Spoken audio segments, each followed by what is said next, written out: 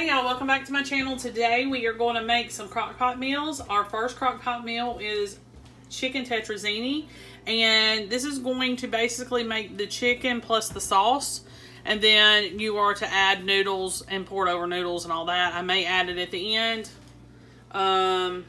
Just go ahead and stir them in for y'all. We're going to be using some protein pasta. We're going to try to start using protein pasta. I've used it a few times and it actually turns out pretty well. I was a little bit worried that it may not cook the same, but it seems like it's doing well. So we may do that at the end of this. So the first thing you're going to need to do is take your crock pot insert out, spray it, and we're going to go ahead before we put the chicken breast in, and I'm going to get the sauce together first. And that way it's good and combined. Before the recipe, you just throw it all in together, and we will, but I just want to make sure this is good and combined first. Okay, you're gonna need an envelope of Italian dressing, just the powder form, not liquid. So this one's zesty Italian, but I do keep a box of this in my pantry because I use it for different recipes. So that's always a good idea. I'm thinking it's less than $5. Okay, you can put minced garlic in this, or we can do garlic powder, and I'm just going to do some garlic powder. A couple of teaspoons. Okay, and I've got a whisk here. I'm going to whisk this up real quick. It's not going to be perfect. That's okay. I just want to combine it. And it's probably not that great of an idea to put it in here at the bottom of the crock pot, but I'm going to try to keep it stirred. Maybe if you did it in a separate bowl, and that would be, that would be okay too. Okay. I got some chicken breasts I'm trying to use up. Trying to get that done. I'm gonna just put 2 chicken breasts in here. Try to find a smaller one.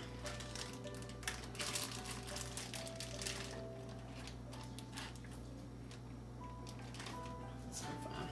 Okay. Wash my hands real quick. Alrighty. Now, the only thing left to do is a half a stick of butter and throw that in. All right, so we do have some cream cheese we have to stir in at the end of this, but we'll do that at the end after we've cooked everything up. So you need to cook this, let's see, on high for 3 hours or low for 7. All right, so let's go ahead and get our other crock pot recipe prepped. Okay, y'all, so this is the end of the day, and it's time to add what we need to finish this off. This is our tetrazzini. Couldn't say it. I don't know why. You need 8 ounces of cream cheese. I went ahead and softened it because it'll just make it easier to stir in. And then I'm going to try to stir it in. And actually, that's it. It's complete. But I'm going to stick it back in the insert and cook it for another 30 minutes or so, so that everything is combined. But that's it. I mean, it's ready to go. I've already got my penne cooked. And what I'm going to do, hold on just a second. I'm going to let this warm back up. And then I'm going to come back and finish the video as I stir in the noodles. Because instead of serving this over noodles, I'm going to mix them in. But I want to do it right before I serve so that it don't soak up everything.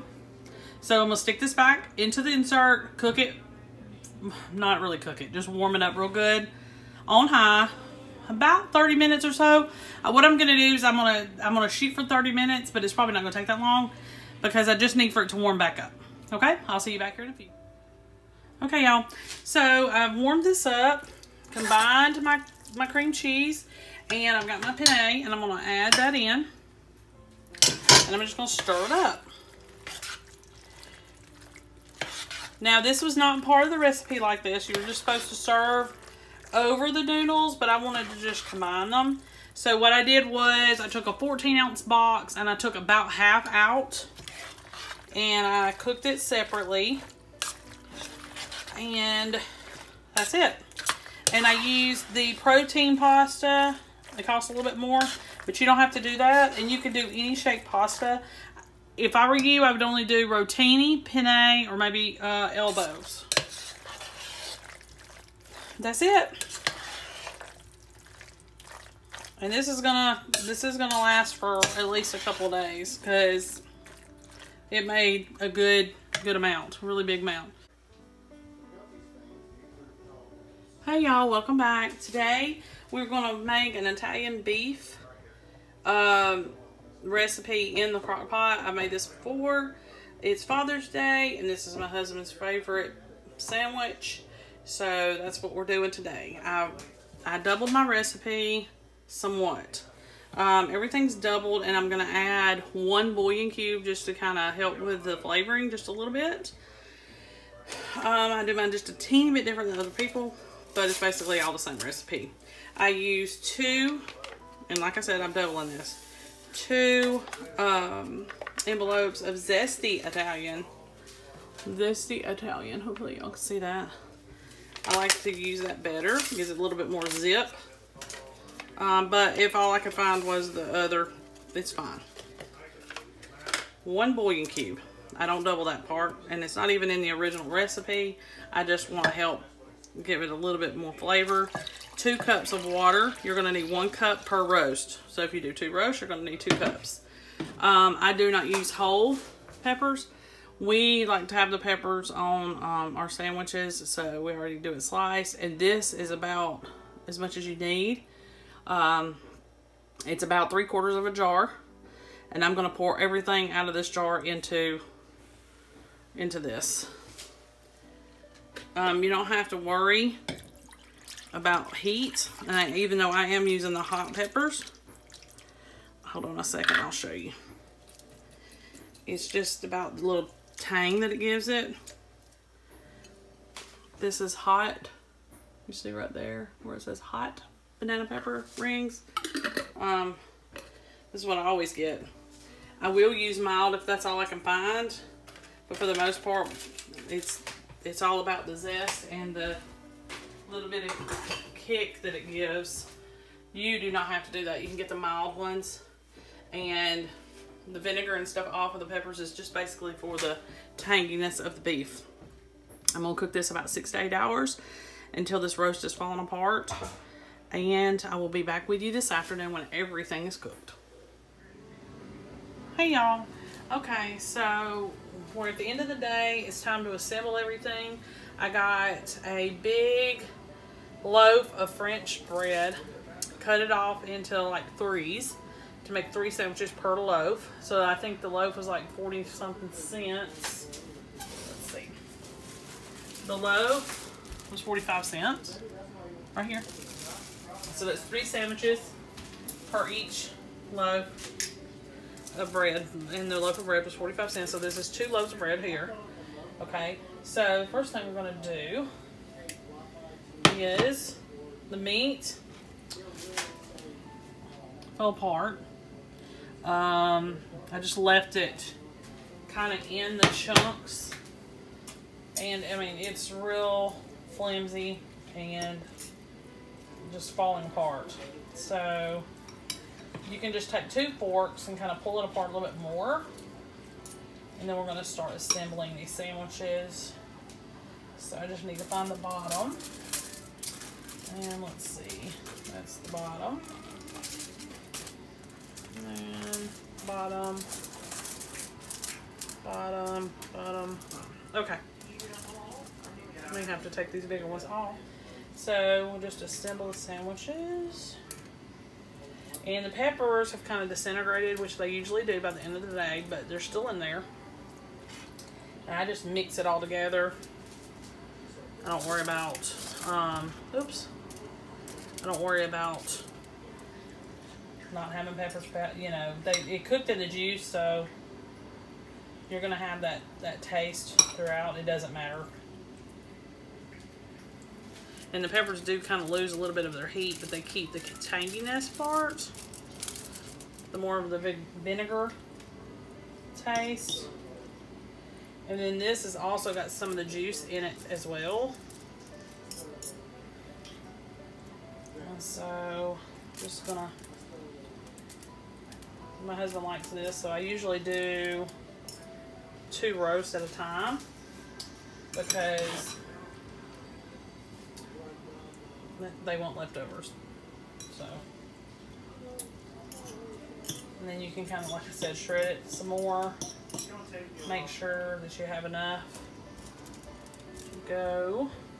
And so I have my crock pot here beside the stove. And I just use a slotted spoon and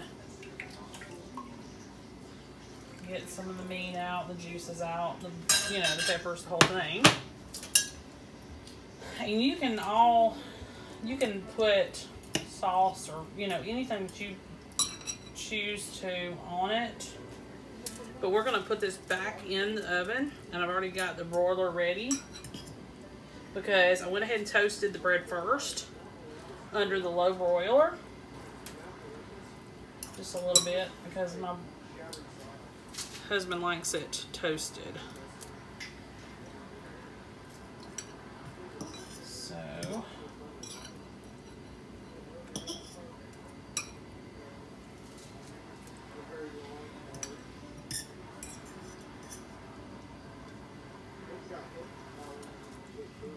just arranging everything, making sure everything's ready. Now, you can also dip back into the juices and everything. Usually I just let them do that after. So now I'm starting to put pepper jack cheese on. I'm going to do 2 slices per sandwich, at least on these smaller ones. And we do pepper jack. You can do provolone, you can do Swiss, you can just do whatever. You can even do white cheddar if that's what you want.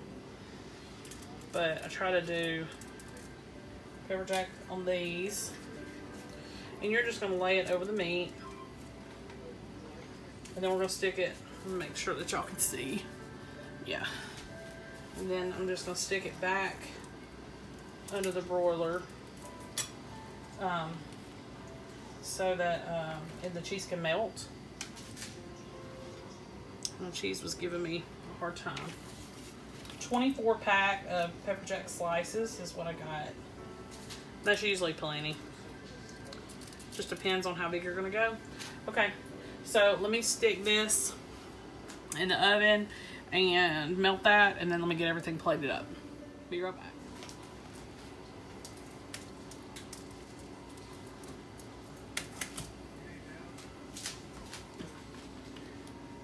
Okay, y'all, so this is the finished product.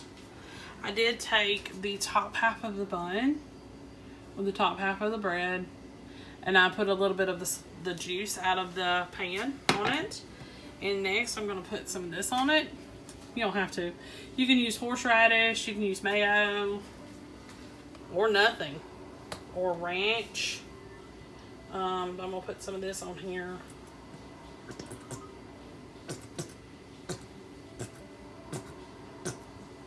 Just to kind of keep it from being just too dry. Yeah, the meat and the juice and everything help, but the bread, it's just a lot of bread. And that's it. A little French onion, Italian beef, French onion sandwich, and here's my chips. I've just put some kettle chips with it. Okay. Real easy, quick dinner. CROCKPOT does all the work. Make sure you like and subscribe. I'll see you next time.